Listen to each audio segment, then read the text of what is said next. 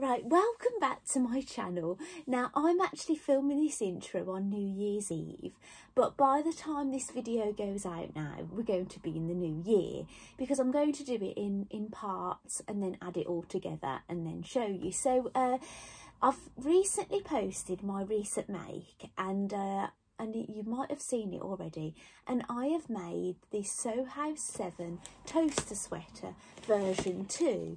Now, when I bought this pattern, there it is, there's a line drawn, and that's the version I've made. Now, when I bought this pattern, it was actually version 1 that attracted me to it. I didn't think I'd like this loose style because I like quite fitted things, but I ordered some fabric from Guthrie and Garney, and it was an interlock jersey. It was a medium weight. It had 40% two-way stretch, but when I read the description of it after it arrived on the website, it said it was suitable for tops, and I phoned up Guthrie and Garney and they said, yeah, it's really a top kind of thing. And what it is, I wanted to make the Hudson pants with it. And they said, you can make the Hudson pants with it. They'll be more like a lounge kind of pant, not, you know, not the kind you wear out. And I don't even know if I'm going to wear the Hudson pants out the house. They might be a lounge thing anyway, but I just thought, you know what, I want to make them in something suitable, something that's got the right recovery. So I thought, well, what shall I make? Well, my first thoughts were I could make a t-shirt for my husband with that Jaylee pattern I showed you, but then I decided no, it was going to be a bit too thick, I think, for the t-shirt. If I was making him the long sleeve version, it would have been okay, but he's not really a long sleeve person type of kind of guy. Well, so I thought, after I'd cut the fabric out, I've since spoken to him. He said the reason he doesn't like long sleeves is because he says they're always too short on him. So actually I could have made him a long sleeve, but never mind, I'd already cut it out and I've got a lovely top out of it. So I went on to make this, and the reason I went for this one is because I thought, well, it's really like drapey and flowy, and I thought it's going to really suit that. And I hadn't got a clue if it was going to suit me, but I just decided to go ahead and make it anyway. And I'm so glad I did, because it is so nice. It looks a little bit like 60s, and I don't feel really drowned in it. Now, looking at the sizes, it says I made the extra small, and it says the bust is 31 to 32. I actually measure at a 34, but the ease in it, it was going to be 39 inches. So I thought, you know what, I know, because I measure up quite small on my arms and things. And then going by the waist measurement, my waist measurement fell into the extra small anyway, and my hip measurement is actually smaller than the extra small. So I didn't really want to go with my actual bust measurement and make the small, because I thought it's going to be too big. And I knew this fabric had 40% stretch, so I thought it was going to be okay. And I'm absolutely delighted with the size that I chose. The neck is a very different construction to any knit garment I've made before. Most of the ones I've made have had a band, a neck band. I've had one occasion when I made the Tilly and the Buttons cocoa dress, and you just turn that over. This was basically the same, really. You're turning it over, but you're turning it over quite a substantial amount actually. So the thickness of the collar, you're getting that thickness again, and you're kind of stitching that in with the sleeve and things. It's very different to what I've done before, and I've never made you can't really see it on this drawing here, but it's got like a split hem at the side, so you have to do a bit of pivoting. Now, the reason I went straight into making this is I thought it'd be really good for using my new cover stitch machine I had for Christmas. However, when I got to the stage I needed to do all the top stitching for the hem and the sleeve, I hadn't actually got it out the box, and I wanted to do an unboxing, so I just got a bit eager. So I just got my twin needle out and I did it. And actually the twin needle, I realised after that I used, wasn't for stretch fabrics, it's for woven, but it worked okay, so I'm not going to complain. And you know, I'm really delighted with it. So I'll pop some photographs up on the screen if I haven't done that already, And yeah, like obviously I bought it for the jogging bottoms, but I didn't really think about how much the colour would look next to my face. But I'm actually very pleased with the colour of it actually, and you know what, and I would make it again. And I hadn't looked at anybody else's versions of these on the internet because I wasn't really interested in it. But I've clicked on the hashtag now, and I think no matter what shape or size you are, it looks fab. I didn't see a bad one. It looks so nice. So anyway, I would like to go on and make the version that I intended to make, the version 1. Now, if you've watched a recent video, you will know that I won some fabric, and it's only 1 metre. I've kind of roughly measured it. It was folded and things, and tried to put it along this cutting mat here that only measures up to 57 centimetres, and it looks a smidgen over 1 metre, but you can't really get all that much out of 1 metre. I think if you was making a knit vest top or a little top, you can, but this fabric is very snuggly, so it screams jumper. I don't think you'd want to make anything else but a jumper. Now, most jumpers, you're going to need about 1.5 meters. And actually, what I didn't mention with this, I'd only bought 1.40 meters. So I had to make the sleeves a bit shorter, which I didn't mind too much because her sleeves look quite short, but she does look like she's pulled them up a bit. But yeah, so my sleeves were shorter than the pattern was supposed to be because I just literally didn't have enough fabric. So for version 1, I don't think you need as much fabric as you do with version 2. I'll just have a look what the requirements are. If it jumps out, yes, it's jumping out at me. So for the smaller sizes, you need a little bit more. You need 1.6 meters. For the small sizes in the version 2, you need 1.5, but obviously I had 1.4 and shortened the sleeves. But I don't want to shorten the sleeve on this one. And you need 1.6 meter for the extra small and small. So yeah, this is what I'm thinking. So I think I'll make the extra small again, but what I thought I'd do is I've got some fabric left over from, I can't remember how much I bought of this, it from the Astoria sweater. Do you remember that jumper I absolutely loved? And it looks, this appears to be a loop back jersey. I think I got it from Minerva, but I'm not entirely sure. It could have been, I don't know, I'm guessing. But it's a loop back, and it's kind of like medium weight again. Not sweatshirt, but not a really lightweight. So again, similar to that interlock I've just used, but the back is different. On that interlock, it looks like knit fabric on the front and the back, but this looks like a loop back. Do you know, like when you knit and you have a knit side and a purl side, when you do a stockinette stitch, you have the bumpy side and the side that looks like the V's, it looks like that. So I don't know how much of this I've got left, but it does look like I've got quite a bit, so I don't know if I ordered 3 meters of it.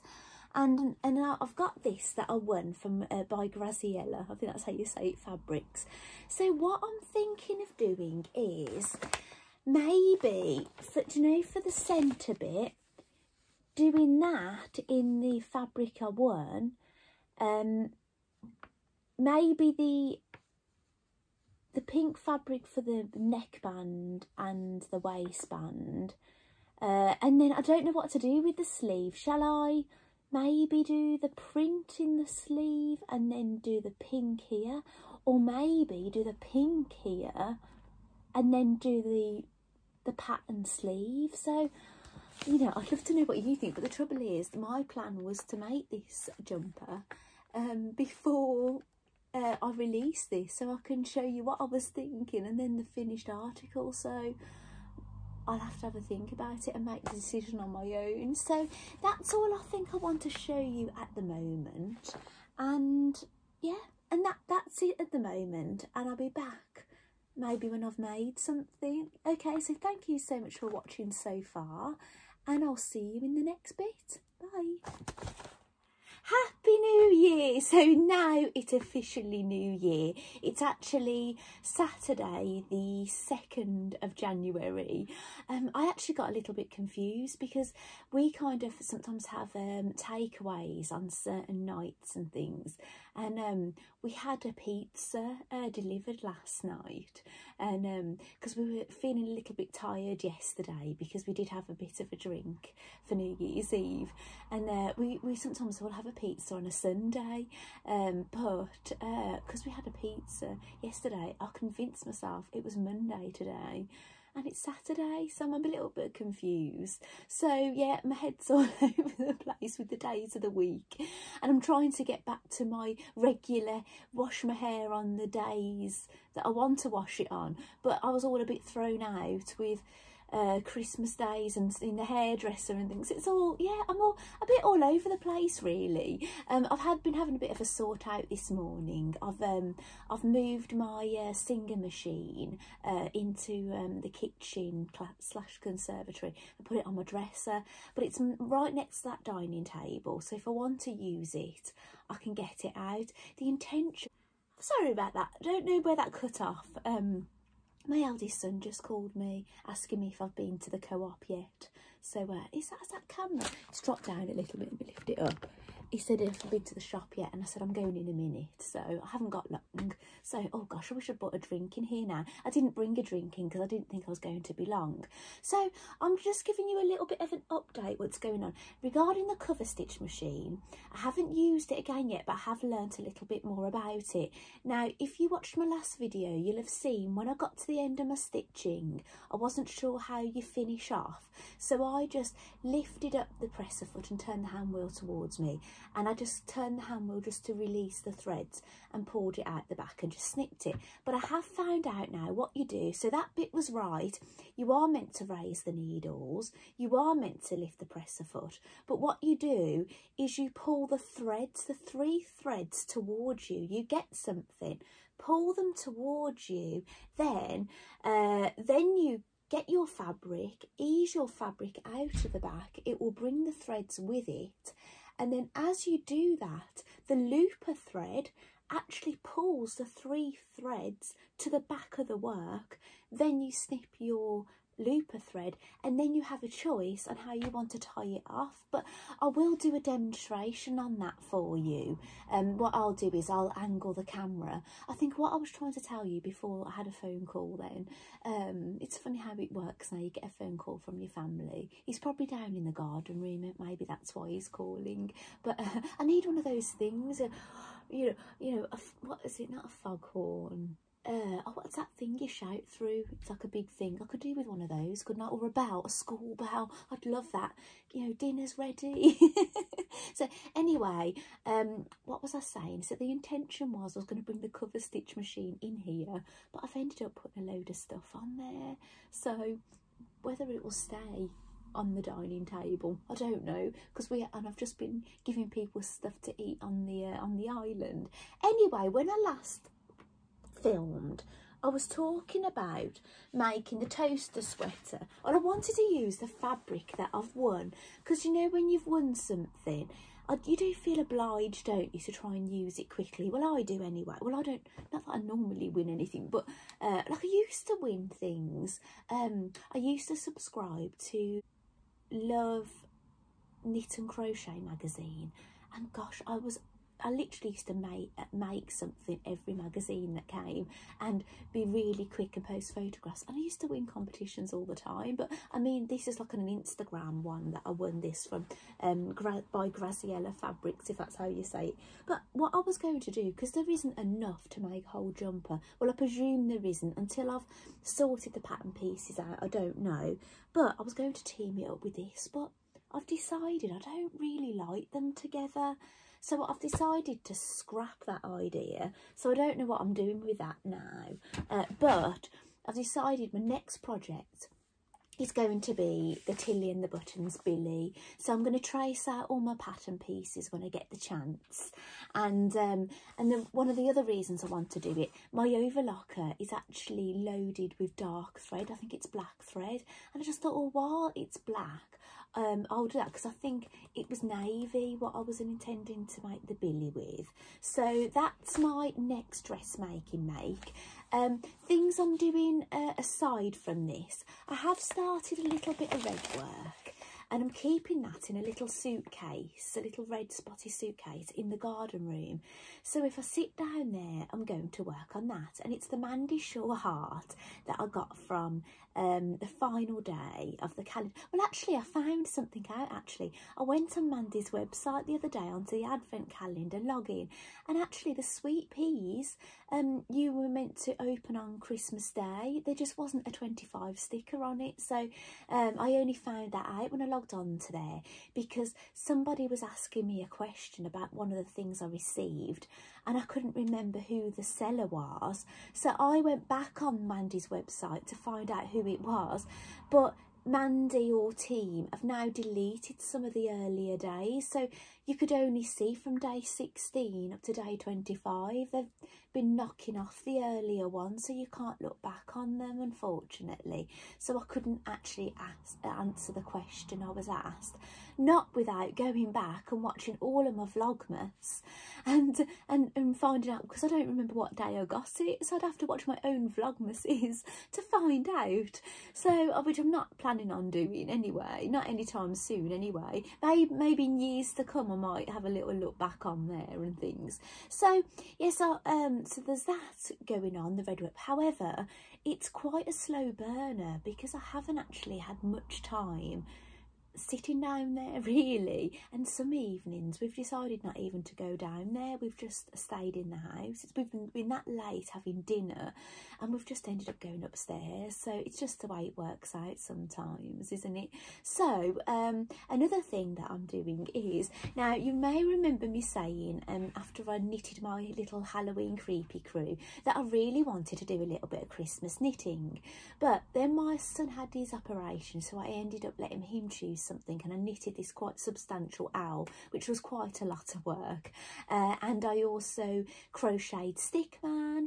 Where is he? He's here. He's sitting here now, little sewing room mascot, and he was on the telly the other day actually, and I crocheted a sprout which I gave to my son. So I didn't end up getting any more sprouts done. So I didn't end up getting the little knitted things done that I wanted to.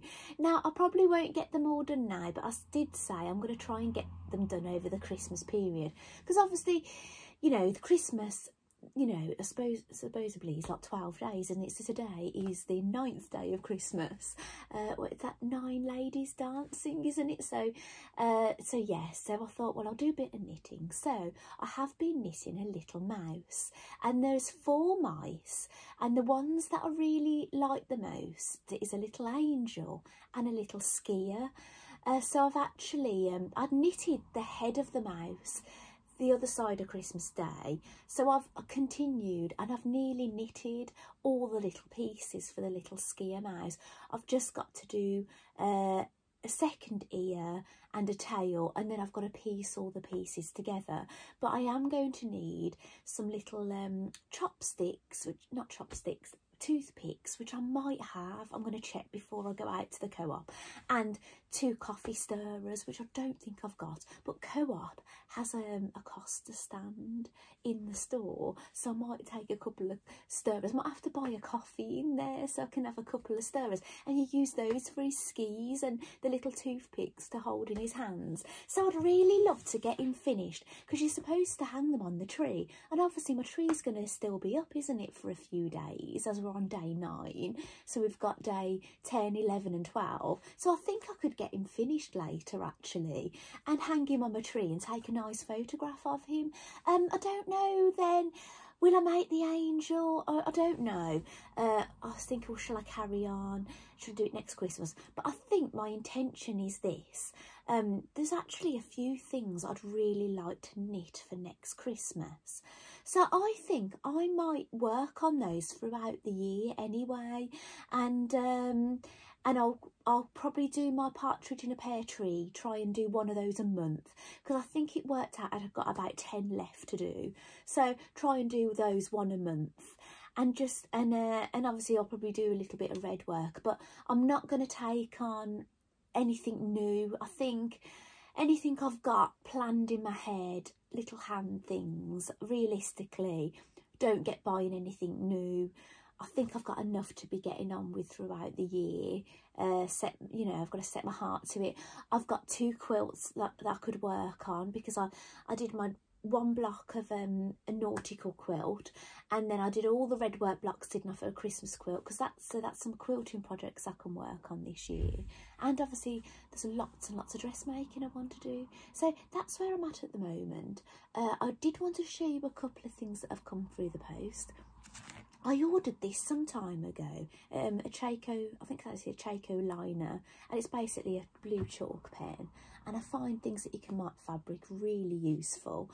I don't know who I ordered that from, but I ordered it so long ago I forgot now, but that has arrived. Oh, I got it from So Pro Crafts. I might have got it through Amazon actually, but they must be an Amazon seller, So Pro Crafts, and apparently they're on Facebook and Instagram, so I'm going to look them up actually. I got some pins from Sixpenny Memories, and they're little spools on top of them. Oh, actually that's reminded me, when I was doing my cover stitch video, I kept on calling the threads stitches for some reason. When I watched it back, I thought, what on earth was I saying? So sometimes when I was saying the word stitches, I was meaning thread.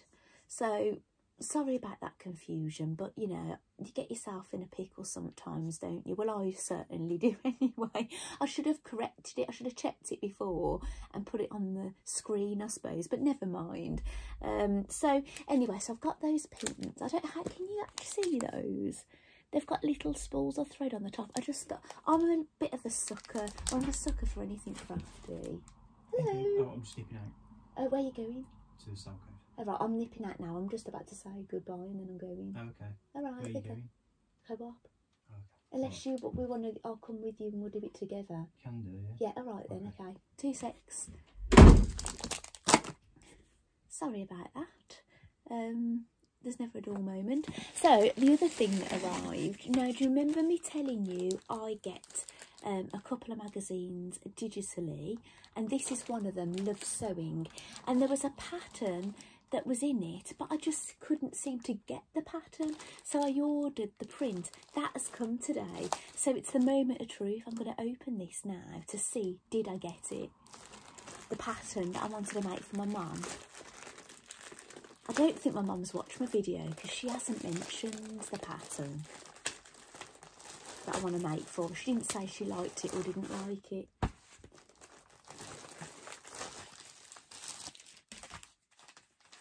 So you get that one. It's in it. It's in there. So that is what I'd love to make for my mum. I think it's not the shorts version. I would probably make the long version, possibly the short sleeves, but I'll speak to my mum and see what she likes. Those are the line drawings on the back. So I'll have a chat with my mum, see what she thinks. Obviously I can't keep it a big secret because I haven't got my mum's measurements. So I'd like to measure her, and because it sizes 8 to 22, so it's a good size range. So yeah, so that would be nice. I'm just trying to see if I can see what the measurements, what bust measurement to smallest to largest, but it doesn't, it's not jumping out at me, but when I know a bit more about this pattern, I'll let you know. So yeah, so that's what's going on at the moment. I'm going to be making the billy, I'm doing a bit of knitting, I'm doing a bit of red work when I'm down there, and you know, I'm just plodding on. So I hope you've enjoyed that today. I might actually post this video now and then you know, and then do a future one. So thank you so much for watching, and I'll see you next time. Bye.